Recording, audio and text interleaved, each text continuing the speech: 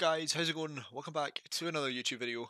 My name is Jack, I'm the Managing Director here at FiveM Servers, and today I'm just going to be showing you guys a little bit about how to install FiveM on your VPS hosted by FiveM Servers. Now, obviously, the kind of tutorial I'm about to show you is going to really allow you to do this for not only this VPS, but also if you were with another provider. However, we really wouldn't recommend using this on another provider because it'll mess with things that the VPS will not be expecting.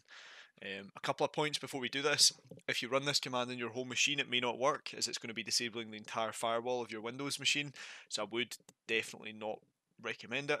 And yeah, other than that, let's get started.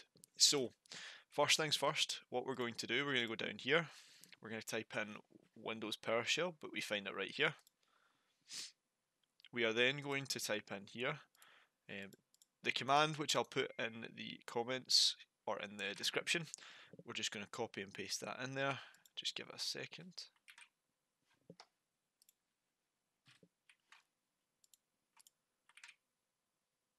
Now, as you'll see, it's CD desktop, and it's just going to run our install script from our website.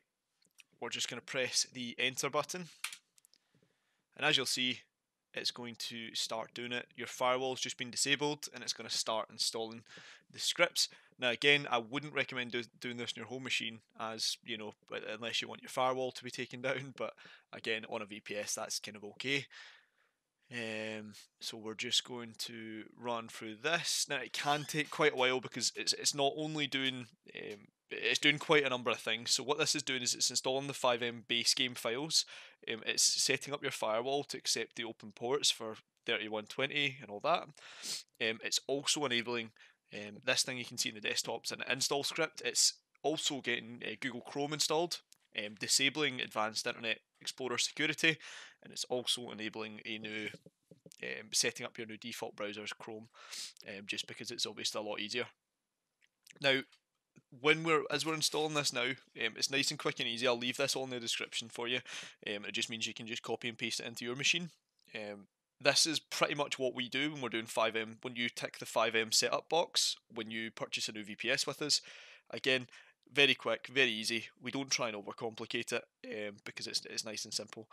And one of our team have made this script just to kind of make it a little bit more user friendly. So this will run through. What I'll do, I'll let it run all the way through, and then I'll jump back in and show you what it does at the end. Hello guys, welcome back. So what we're going to show you now is, as you'll see, this script is ran. It's installed all the necessities. One of the things I forgot to kind of include before was it installed something called XAMPP. Now, what that'll allow you to do is, first of all, run your FTP. So if you want to give other users access to this or access to control the files, you can do that through FTP. Again, all we're going to have to do that, well, first of all, if we look here, it says delete myself, thank you and goodbye. We'll just close this. We've got the FiveM folder here with our server, and that's all installed. Obviously, you just have to do the normal kind of FiveM startup process to get it all up and running. We've then got, in order to enable what I kind of said before, we'll go to XAMPP control panel.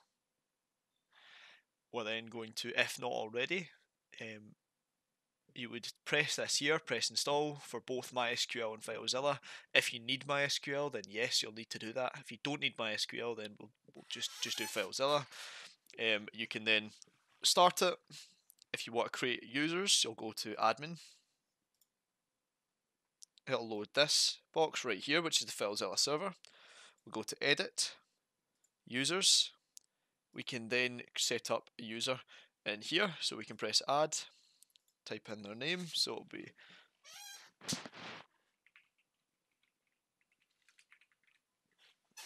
tutorial. Okay, we can then go to shared folders.